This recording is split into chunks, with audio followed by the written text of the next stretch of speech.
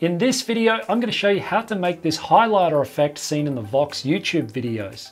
Hey guys, it's Ross from Flatback Effects. Now we haven't done a Vox style video in a while, and this video came requested on how to do this highlighter effect. Now if you're new to this series, I put a link in the description below, which will take you to the other videos we've done in this series. So let's jump over to After Effects and get started. So over in After Effects, I've downloaded this image of the book that I want to use, or the page of what we're actually going to be using. Now I want to create a really authentic looking highlighter effect over some of this text.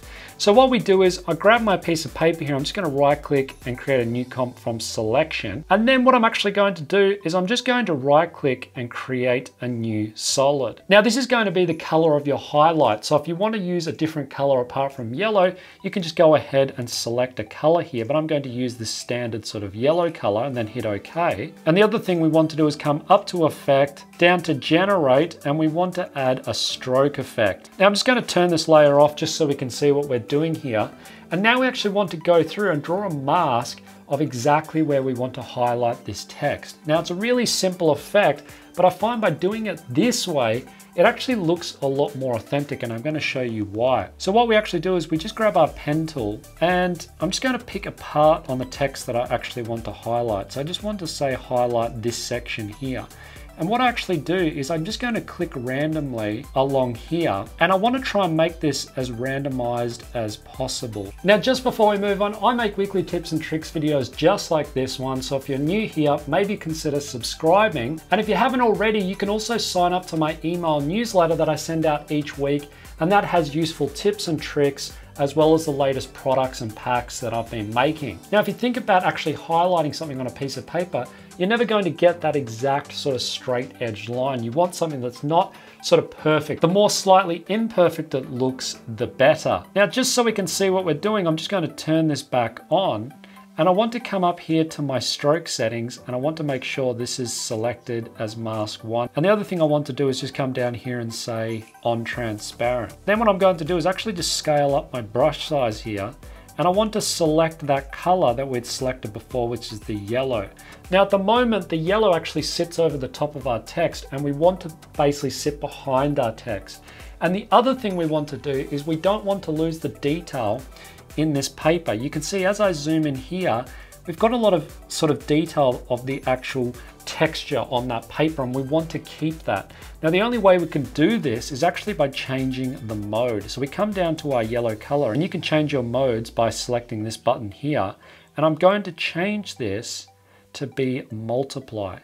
Now as soon as you do that, you can see that it actually retains that sort of grain on even the rips in the paper here and the imperfection on that paper, and it makes it look a lot more realistic. Other thing you can do is also, if you select that stroke, you can also adjust the highlight effect so it better highlights the part that you want to keep. And the other thing is you can also adjust the brush hardness. Now all that's going to do is just make a sharper edge, but I actually find that just by dragging this down slightly, so you don't want it to be perfect. Again, we're going for that slight imperfection. I'm just going to drag this down to around sort of 85. I think that just gives a nice little soft edge there, and it looks really good. And the other thing we want to do is, obviously it's just static at the moment, and you could leave it as it is, but we do want that to actually animate in. So what we actually do is we actually just create an end keyframe here, and I'm going to drag this all the way back to 0, and I'm going to go across on my timeline, maybe about a second or so in here, and I'm just going to drag this up. So I'm just going to create an out point here just so I can see what I'm working with.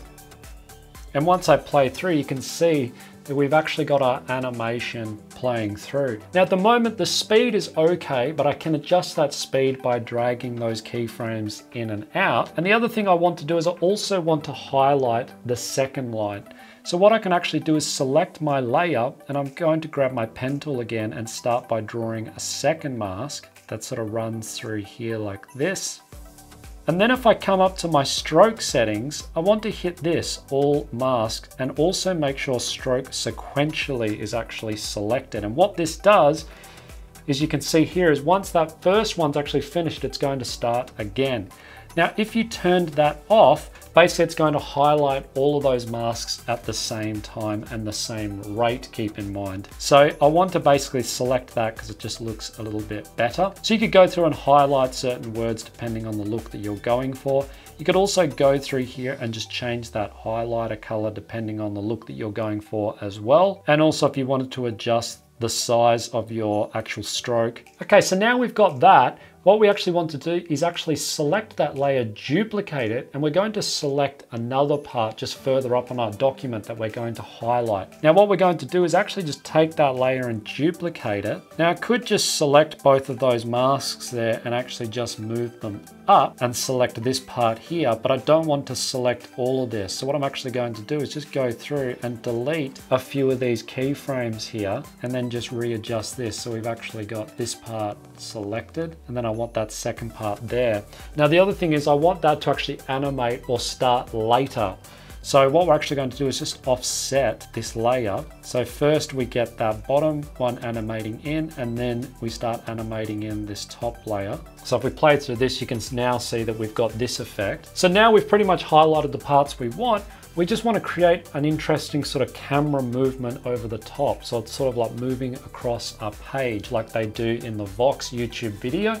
So what we're going to do is actually come back to our project, and what we're going to do is just right click and create a new composition. Now I'm just going to use 1920 by 1080 here. I'm going to call this one main comp and set my frame rate to be 30 frames a second, and then hit OK. Then I can drag that composition that we just created into this one. And then what I'm going to do is actually right click and create a new camera. And I just want to set this one to be 35mm, and then I can hit OK.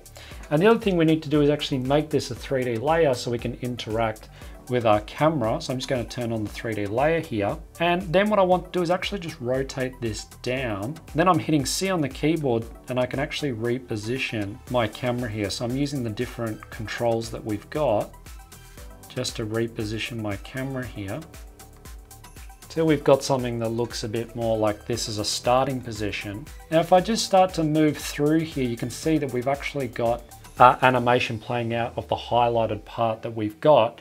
And I want my camera to sort of move over the top of it, but also I want the focus to be set. So everything's sort of blurry on the outsides, but we've got a nice thin sort of focus on that middle text.